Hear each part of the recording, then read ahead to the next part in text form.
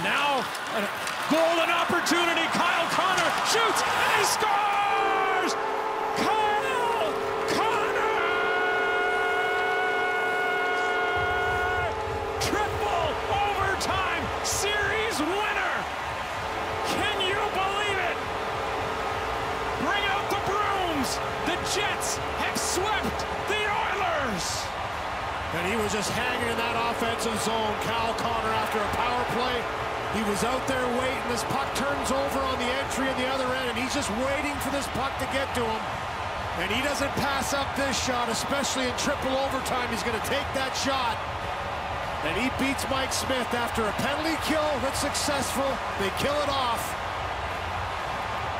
The Winnipeg Jets come down the other way, and it's Kyle Connor, the sniper, that buries it. Left-handed shot down the right-hand side, and he picks the far side. And the Winnipeg Jets have completed the sweep. As you can see the faces of the Edmonton Oilers, they left everything on the ice in this one tonight.